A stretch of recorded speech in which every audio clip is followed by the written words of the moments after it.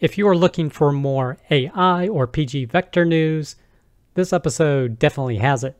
But I hope you, your friends, family, and coworkers continue to do well. Our first piece of content is the 150x PG vector speedup, a year in review. This is from jcats05.com. And clearly, this is a year in review by Jonathan and all the work that's been done with PG Vector, and he does a special call out to Andrew Kane for all the work that he's put into this extension.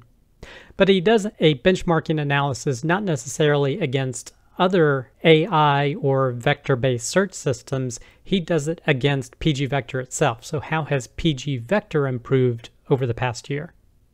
So first he describes his test methodology. So he first prioritizes recall, and I totally agree with that as well. If you can't get a good recall, the performance really doesn't matter.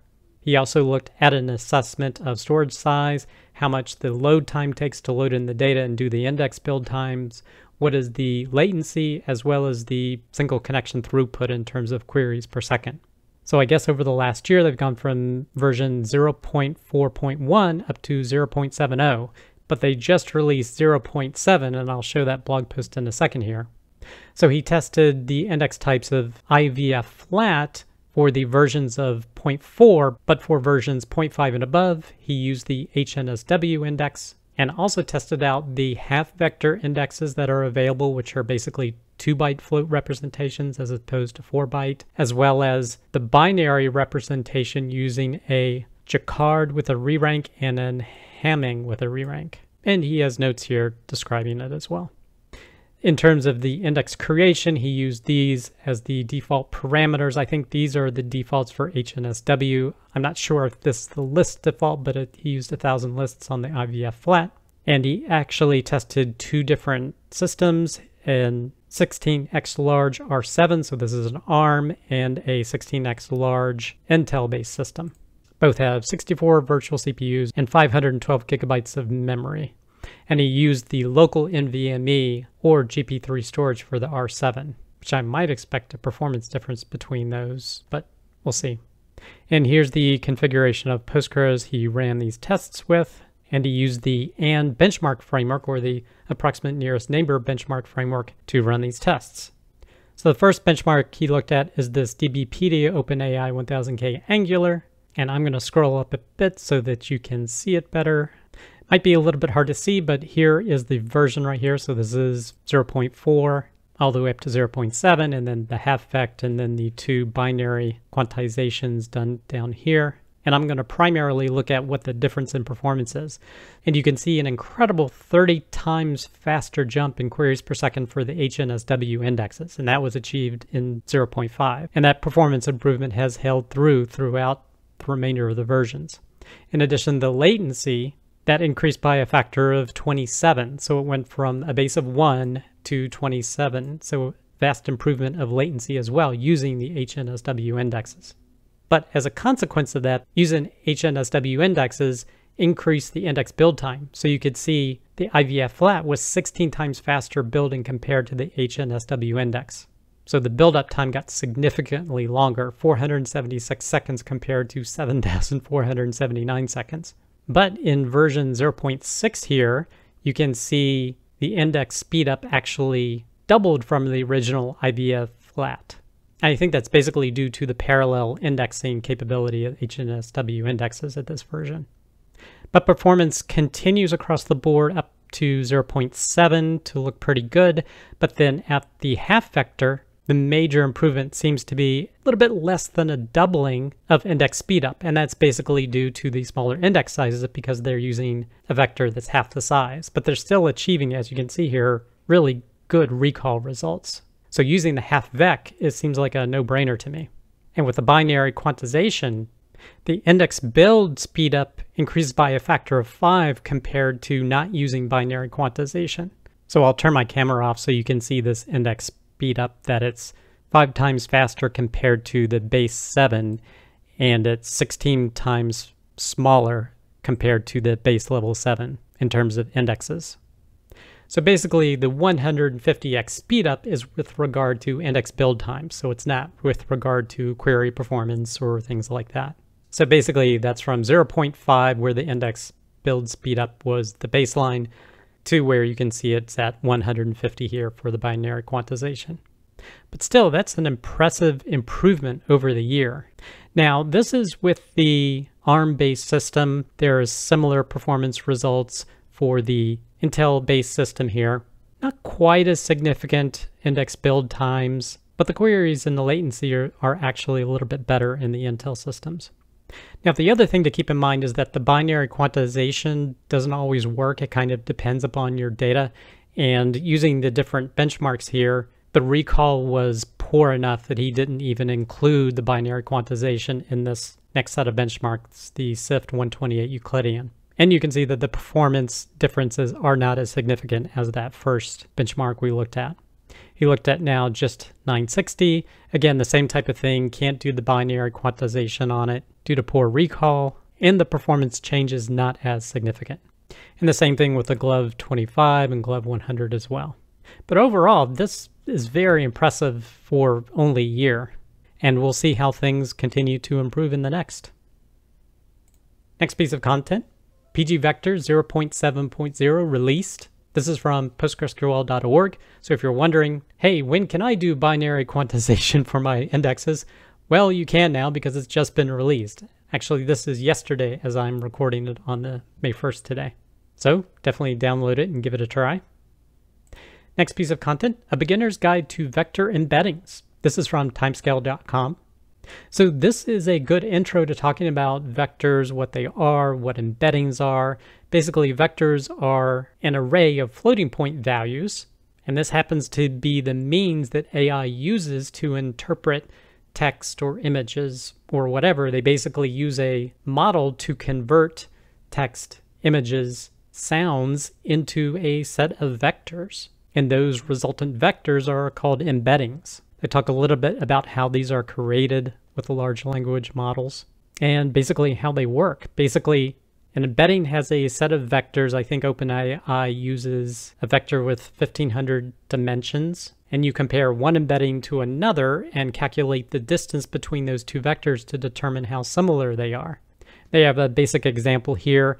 Maybe cat has a vector of this, whereas dog has a two-dimensional vector of this. And those are relatively similar, whereas a car vector would be much further away, less similar. So the thing to keep in mind, and actually what I did for one of the bonuses of the course that I did, yes, you have to take your source data, convert it into embeddings, or essentially vectors, but then when you want to query it, you need to query it using an embedding. So you have to translate what is being queried into an embedding to then compare it against the data that you've set up embeddings for. So if you have a set of recipes that you've created embeddings for, they're in a vector column in a database. If someone queries, hey, I feel like pizza, what are the pizza recipes you have? That query needs to be converted into a vector embedding that is then compared against the recipes to say what's the closest thing to pizza in terms of the recipes we have, and then present that in an ordered list. They talk about the different ways you can create these embeddings using the OpenAI API as an example. So I thought this was a pretty good blog post giving an introduction to vectors and embeddings, so check it out if you're interested. Next piece of content, PG Phriday. Papa's got a brand new RAG. This is from bonesmoses.org. And a week or two on Scaling Postgres, he developed what he called a dirty RAG, so a very bare bones Retrieval Augmented Generation app. This new blog post, he does it using more tools and makes it actually much easier to build something. So he uses LM Studio to easily browse and download large language models, so it has a variety you can choose from. He then uses Ollama to run the LLM and provide a REST API, because like I said, you have to convert a user's query into embeddings and then compare those embeddings to what's stored in the database. So the REST API allows you to do that in real time against the model. He uses Docker to set things up easily, and then PGVectorize, which I think allows you to convert your data into vectors within the database itself without relying on an external tool. So he basically goes through setting this all up, and there's actually very minimal code to get this working. So if you want an easier way to set up a RAG app, or at least get started, definitely check out this blog post. Next piece of content, boost database security, restrict users to read replicas. This is from that guy from Delhi.com. And basically he wants to only allow logins to read replicas and standbys, so don't allow them to log into the primary database. So how did he do that? He used his own extension. Now, in order to do this, he's using the PGTLE extension, which is the trusted language extension. So he's basically creating a trusted language extension that he's calling standby user check. And he basically says, hey, is the database in recovery? And if it is, they can log in. If not, they can't log in. And then he registers the feature specifying his extension for client auth. So this seems pretty interesting, so check it out if you want to learn more. Next piece of content, Buffers 2, the sequel. This is the next episode of Postgres FM that was posted. And here they're discussing the buffers options to explain. And basically both Nikolai and Michael think that buffers should be a default when you're running explain analyze. So they go into more depth about that. And their main reasoning is because it gives you an indication of how much work is being done, as opposed to just having a timing where you're not sure quite what work was being done. It actually tells you how much of the shared buffers were hit or had to be read, and you can convert those blocks to give you an indication of how much data you're actually moving around. And I think it was Michael that said it also really helps you find read efficiency issues. So if you find something is slow, but the blocks are very low, maybe you've got a problem with your disk or something like that. Or maybe there's some network issue when you're working with network attached storage. They also covered a little bit about the new option serialize that's supposed to be coming in Postgres 17. So definitely feel free to listen to the episode here or check out the YouTube video down here. Next piece of content, waiting for Postgres 17, streaming I/O for sequential scans and analyze. This is from pganalyze.com, and this is Lucas's 5 minutes of Postgres. And this is basically talking about the path or the road to using asynchronous I/O in Postgres. And some new changes in Postgres 17 have some new internal APIs for streaming reads. So basically make reading more efficient. Now, this is not asynchronous I/O yet, but they're just putting in the building blocks to be able to support that later. But already he did some tests, and you can see improvements with regard to table sequential scans. I think the performance improvement was maybe 10 to 15%. So basically another great addition to Postgres 17. But Lucas mentioned he was definitely looking forward to actually getting some async I/O in potentially Postgres 18, but we'll have to see. Next piece of content, when and why PostgreSQL indexes are ignored. This is from boringsql.com.